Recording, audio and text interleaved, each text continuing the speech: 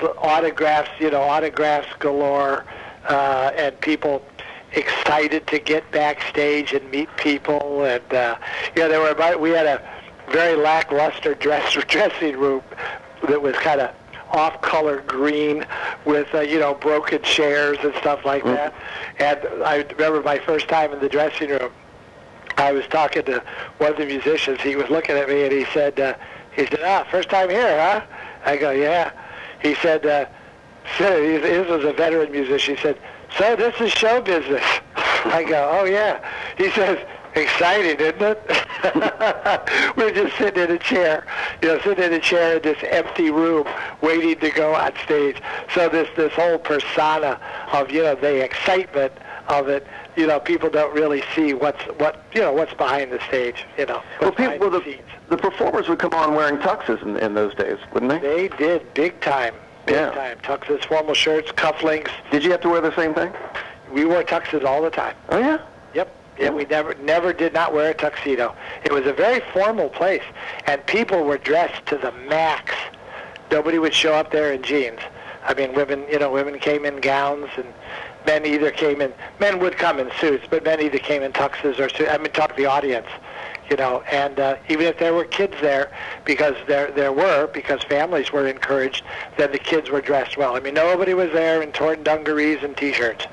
Everybody was dressed very well, kind of like old-time Hollywood. In fact, it had a lot of feeling of old-time Hollywood, and they were basically trying to reproduce the feelings that had been associated with the heyday of Las Vegas, with all the famous performers and the neon lights flashing. And the only difference was that although the Latin casino was called a casino, it did not have gambling. Yeah, I thought that was strange. Do you know why that is? Why they called it the casino? And I think that they called it casino because they were emulating the performing vibe of Las Vegas, of which everything was in a casino. I mean, all the theaters are in casinos in Vegas. So I think that's probably why they called it casino. I wouldn't be surprised if they didn't have a few card games going on up there. We never saw them, but I would be surprised. But they did not have slot machines, so in that sense they weren't a casino the way we think of casinos.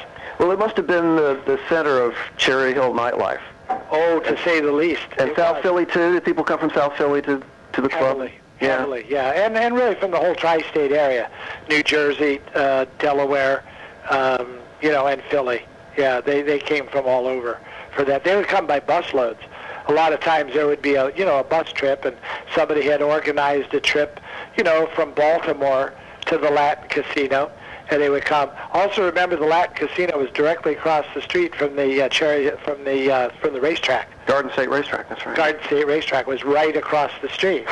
So people would come in the afternoon, go to the races, then they would come over, have dinner, see a show. It was quite a period. I really feel like I missed out. Well, yeah, but we could all say that about whatever it was that we missed out. We also missed Louis Armstrong. Yeah, exactly. Yeah, but it was a very exciting time, and it was unusual to be hanging, with all these people. I remember when I was standing backstage one time, and Merv Griffin was there, and we were doing some benefit or something, so it was like a marathon, kind of a telethon marathon kind of a thing. And I was standing backstage, and Merv Griffin was next to me, and Suzanne Summers was over there, and Steve Landisbury was on the other side, and we'd been there for a long time, and everybody was hungry, and there was this one like stale donut left, and Merv turns to me and goes, "You can eat that?" I go, "No, Merv, you can have it." He says, "Thanks." So here's this billionaire. Yeah, billionaire. Next to me, kind of looking at me, thinking I was going to wrestle him for the donut. So it was pretty comical. Well, I guess you'd moved on by '78 when the club closed, but I guess it closed because Atlantic City legalized gambling, and so. That's exactly what happened. It was just that competition, and Las Vegas and Atlantic City, I believe, if I'm not wrong, created some condition in the contracts for the performers that they couldn't perform within a certain radius of Atlantic City. Yeah, I believe it was a 60-mile radius. Yeah, and so that even stopped the major entertainment from even signing deals with the Latin. You know what I mean? So once they didn't have their entertainment, they weren't that good of a restaurant. Yeah. In fact, they weren't a very good restaurant at all. Really? Yeah, really. The whole thing was the entertainers. It was like, come see Sammy Davis Jr. and then of course they had the best entertainers in the world. There was no argument about the level of talent. They weren't bringing in, newcomers. Everybody in there was a headliner, and you could see like from that partial list I read to you, you could see that the headliners, of the world, the headliners of Las Vegas would be the same people that would be headliners at the Latin. So they weren't getting started with new singers. You had to be at the top of your game to be at the Latin. Yeah, if I had just seen 20% of the names you named off in concert just once in my life, I would be over the moon. But to be able to Sure. to immerse yourself in it like that must have just been the greatest experience. It was very fascinating, and it was fascinating on a lot of levels. The variety of music, of course, was very interesting. But also the performing styles. And because I do a lot of music industry consultation today, I use a lot of what I observed to help people get ready for shows and things like that.